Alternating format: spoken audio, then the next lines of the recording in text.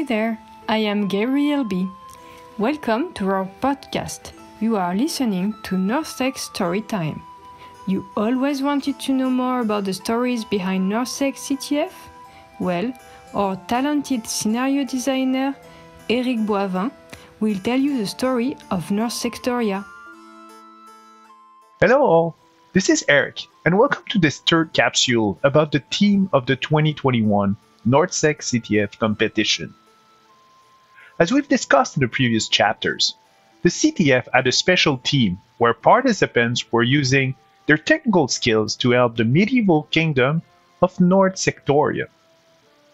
Today, we'll talk about the Black Cat Tavern, the place where participants go to actually receive the challenges. One thing that is important to me when I design a scenario for the CTF is to understand what is the role of the participant in that universe. Yes, setting river shelves to extract flags is something you'll see in every CTF around the world.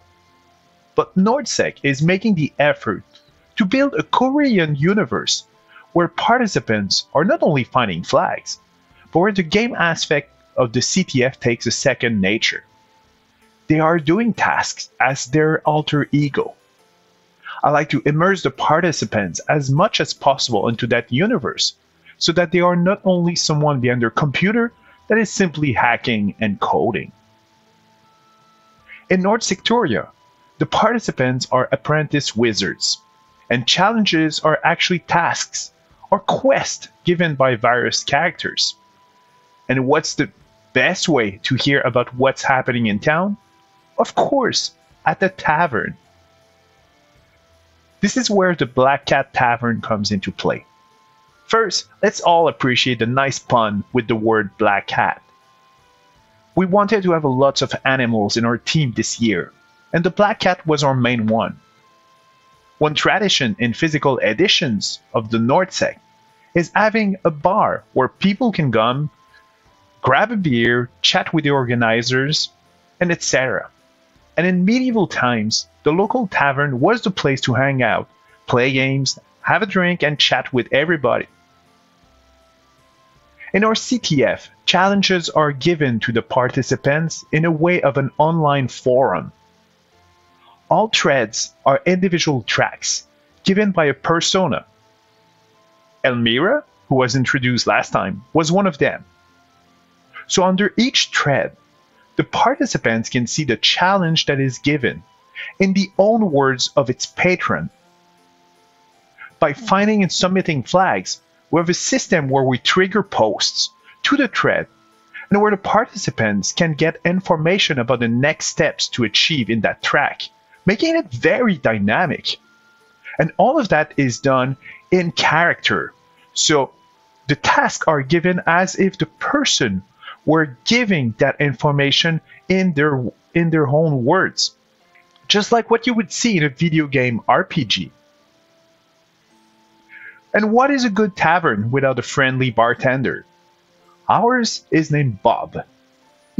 He's a kind-spirited fellow, and he's aware of what is going on in the city.